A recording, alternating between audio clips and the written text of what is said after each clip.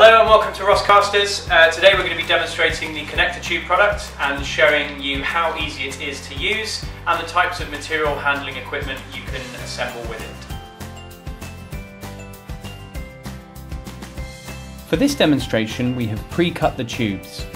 Just ask us about our design and cutting service, which we can offer to meet your individual requirements.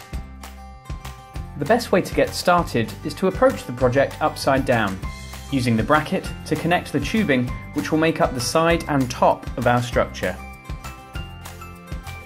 The bracket is secured using a screw and nut. Complete this step on all four corners.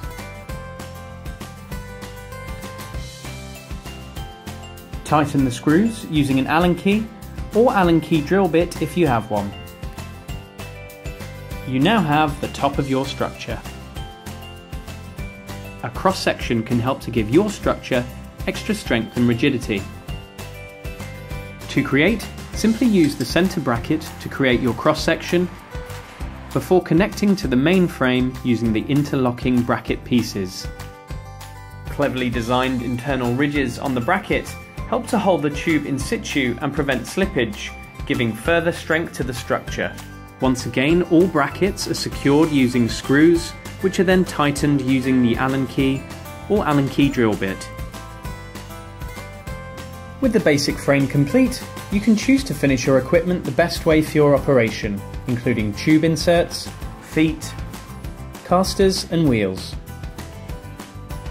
And there we have it, a small trolley built to order in just a few simple steps. All connector tube equipment is built the same way, which opens the door to endless possibilities of easily assembled manual handling equipment. You can find more information and advice on using connector tube on our website at www.rosscasters.co.uk, or for more information and advice and a no obligation quote, you can call us on 0116 276 4987